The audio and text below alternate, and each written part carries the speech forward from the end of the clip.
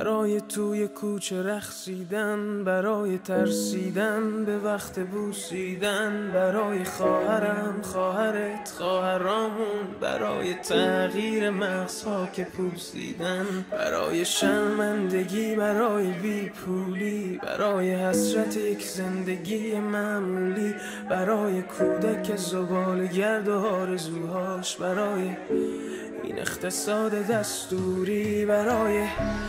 این هوای آلوده، برای ولیعصر و درختای فرسوده، برای پیروز و احتمال انقراضش، برای سگهای بیگناه ممنوعه، برای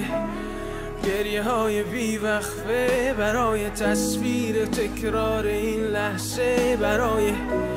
چهره ای که میخنده، برای دانش آموزا، برای آینده، برای این بهشت اجباری، برای نخبه های زندانی، برای کودکان افغانی، برای این همه برای غیر تکراری، برای این همه شعارهای تو خالی، برای آوار خونه های پوشالی، برای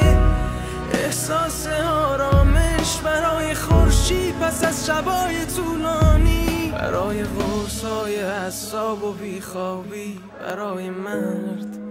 میهن آبادی، برای دختری که آرزو داشت پسر بود، برای زن